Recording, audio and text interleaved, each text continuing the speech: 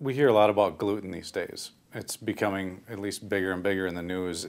Is that a problem to gut health, or is that just the story of the week sort of thing? No, I mean, certainly if you've got full-blown celiac disease, you need to really be off every measurable amount of gluten, or else you can get very sick, lethally sick over a period of years. There are other people, on the other hand, who are very sensitive to gluten.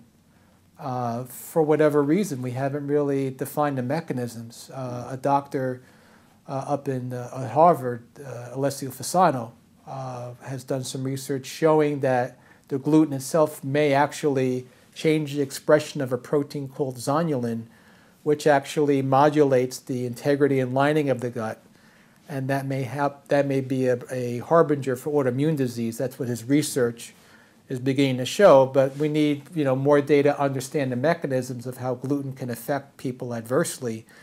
But if you put a number of people on a gluten-free diet, they will feel better. And that we're trying to learn more about that as well. So the answer is yes, there may be a connection for a certain population of people that can benefit by that. Mm-hmm. So I think it's something that we have to keep in the back of our mind. Even as gastroenterologists, we see people with irritable bowel, and there's evidence out there to show that some people will respond to a gluten-free diet. Gluten seems to be talked about so much more of a problem in the last 20 or 5 years or so.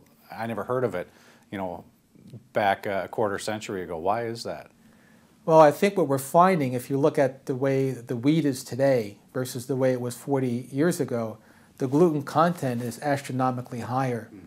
So I think that it's a matter of load in processing, at least in my mind, is one reason why. But Bill Davis goes into this in his book Wheat Belly more, and now David Perlmutter in Grain Brain. But I think we've overloaded our bodies beyond the capacity to what we were, if you believe in the paleo philosophy, is the way we were genetically engineered not to deal with this large of a tolerance. So sometimes the poison that we see is a matter of dosage. Mm-hmm.